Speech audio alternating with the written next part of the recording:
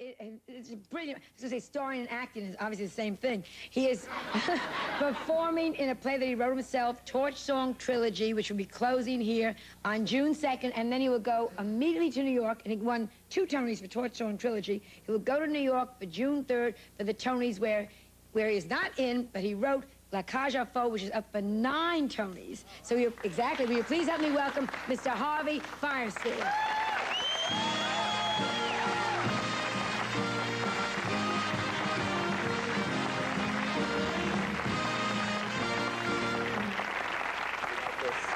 I bought this special for you today. It's my GQ outfit. It's very chic. Goyish queen. It's very California. It is. I don't know. I wanted to look like I had gone Hollywood. Yeah, well, you look a little Hollywood. I don't know. I'm not sure. Yes. Is this Hollywood enough? They said it's supposed to be wrinkled. Yeah, it's supposed to be wrinkled. It's supposed to be wrinkled. And the sleeves are pushed up, which is great. Pushed up. Yeah. And then they had to paint over here. Yeah. Over the stretch marks, they had to paint. Because the sleeves But you're not Hollywood. You're a New Yorker. Don't you find it hard living out here? I find it hard living anywhere. This is very frightening to me, to wake up every morning and the sun is shining. Yes. It's very frightening. I called home yesterday. They said it was raining, and I started crying. I said, please let it rain here a little bit. Oh. And I think it fries the brains out here a little bit. I think so, too. And then they get these convertibles, and they put down the tops of the convertibles so they can get more sun. And then when they have a day off, they run to the beach.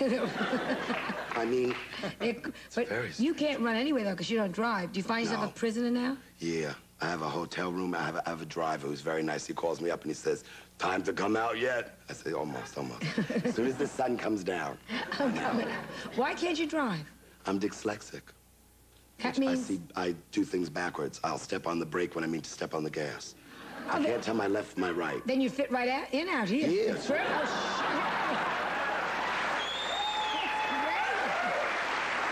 How do you know you're dyslexic? How did you find out you're dyslexic?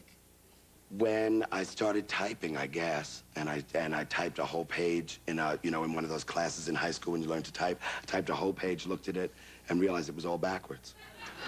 And then I said, ooh, something's wrong here. Oh, what about now when you write? It's just like the rest of my life. What can I tell you? What about when you write? When I write? When you typewrite, is that... Thank God I have a lover that types 100 words a minute. Oh, thank God. So I type it out badly, and then he fixes it. You know what I love about you is because you're so open about your homosexuality. I think a woman just realized I was gay. She just realized I was gay. But these shoes didn't tell you. The socks told her I was Jewish, but the shoes told her I was gay. Now, but you're so, what do you go? You're relaxed. You're so relaxed about being a homosexual, which is wonderful. How was it in high school? I went, as a matter of fact, to an all-gay high school. All-gay? Who is homecoming queen? New York. It was New York. Who was homecoming queen? Nobody went. Nobody went to the prom. No one went to the prom. It was an all-gay high school? Yeah. It was called Art and Design. Yeah. On 57th Street and 2nd Avenue. Well, there were a couple of heterosexuals, but, they were bussing them in.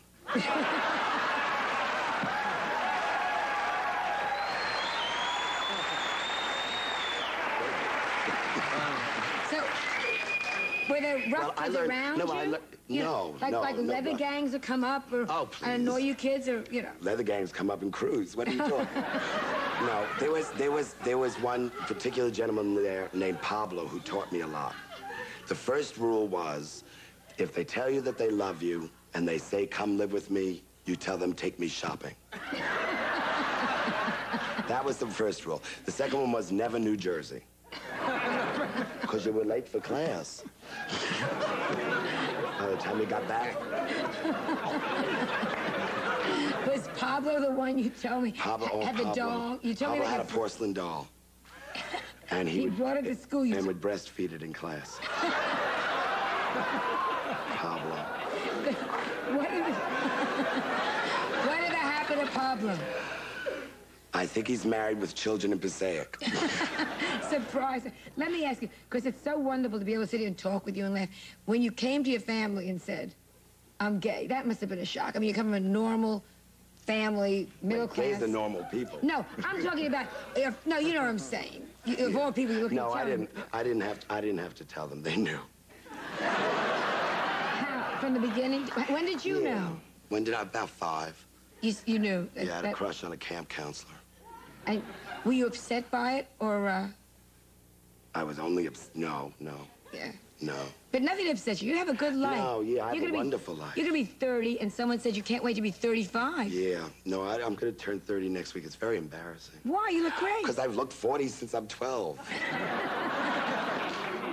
Look at the success you've had. Yeah, that's what I mean. You never suffered, Harvey. Have you ever suffered in your art? No, the only time I ever suffer is when I go shopping for clothes. Because you wrote the play, and it was a success right away. You're so wonderful. Anyone that's not seen him in Torch Song Trilogy should run, not walk, quickly, because you're closed Saturday, right? And you better win at least 7 out of the 9 Tonys. Right. A pleasure having you. We'll be right back after this message of interest. So please.